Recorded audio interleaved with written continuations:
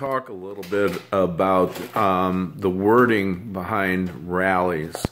Okay, everybody calls a rally nowadays a protest rally.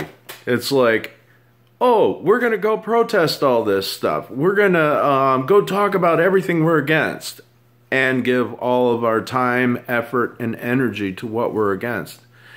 It's real easy for the corporate media to spin a protest rally as something aggressive, combative, violent. The word is aggressive, combative, and violent.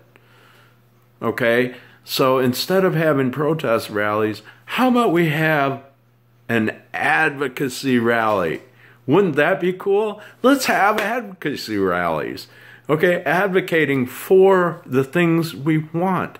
Advocating for the good things that we want to do for our families, our friends, our neighbors, our kids, our grandkids, and all the Americans that are going to come after us long after we're gone. We can be protesting until we're in the grave and not much is going to happen.